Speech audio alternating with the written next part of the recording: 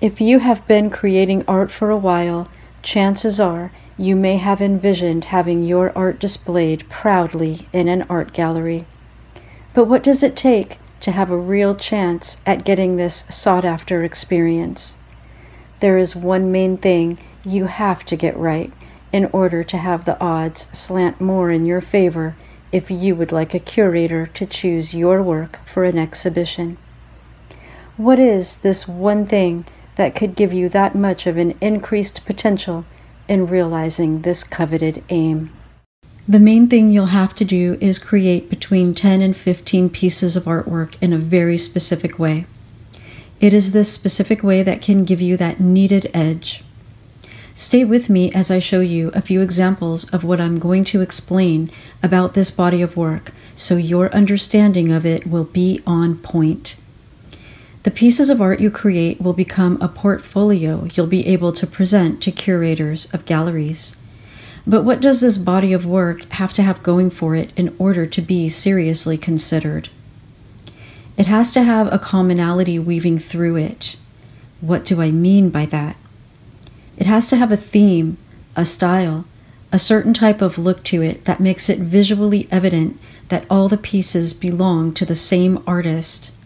If you look at images of exhibitions in galleries, especially high-end galleries, one thing you'll notice is that it is more typical than not for the pieces of each artist to look like they go together, like a collection.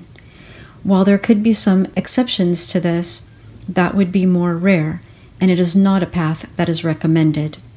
It's not recommended because bodies of art that have a unifying look to them simply come across as higher end, of excellent quality, and that you, as the artist, are of a higher caliber.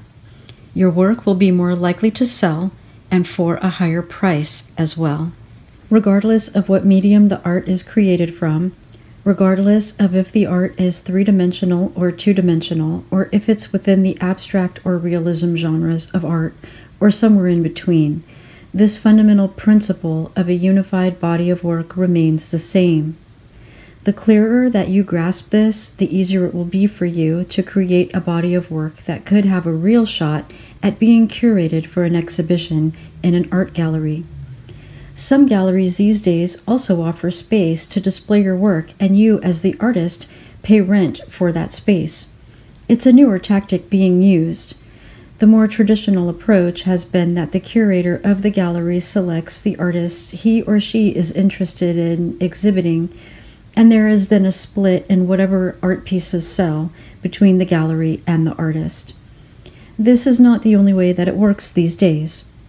However, even if you do want to take the route of renting space in a gallery, and even if that gallery has no restrictions on what the pieces of your body of artwork look like, meaning the gallery doesn't care if they look like a unified body of work, it would still be in your best interest to create a body of work that does have some sort of unifying factor weaving through it, because it does still convey that the artwork itself is of a higher caliber, and that you as an artist are of a higher caliber as well, and that you're more masterful within your craft. This alone gives a perceived value of higher value. It can help you sell more pieces of art, and it can also help you sell those pieces of art for a higher price. If you found this video helpful, please consider giving me a thumbs up to help my algorithm. Leave me a comment below. Let me know what you gained from it. Let me know if you have any other questions, and consider subscribing if you feel that my channel can provide more content for you that will help you in some way within your own art journey.